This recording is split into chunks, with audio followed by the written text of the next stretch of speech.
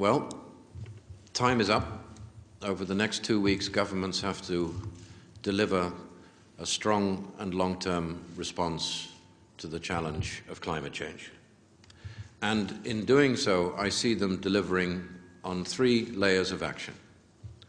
First of all, fast and effective implementation right away without delay on adaptation, on technology, on capacity building in developing countries.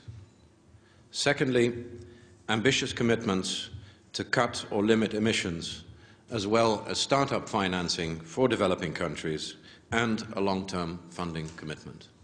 And third, a long-term shared vision on a low-emission future for all. It's on those 3 levels that governments must deliver an ambitious response to climate change over the next 2 weeks. I believe that negotiators now have the clearest signal ever from world leaders to craft a solid set of proposals to implement rapid action.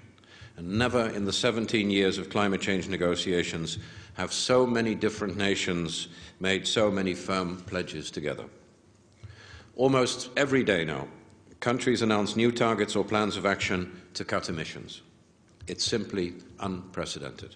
The Kyoto Protocol is the only international legally binding instrument that we have to address climate change.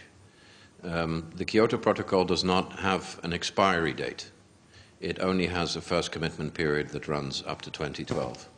And I think that the vast majority of countries present in these negotiations have made it very clear that they want to see a continuation of the Kyoto Protocol, and secondly, that they want to build an approach under the Convention that encompasses the United States, that allows for prompt start financing, and that engages developing countries now. I know 2 things for sure. First, there will be many more steps on the road to a safe climate future, but also a few turning points. And Copenhagen must be such a turning point. Thank you.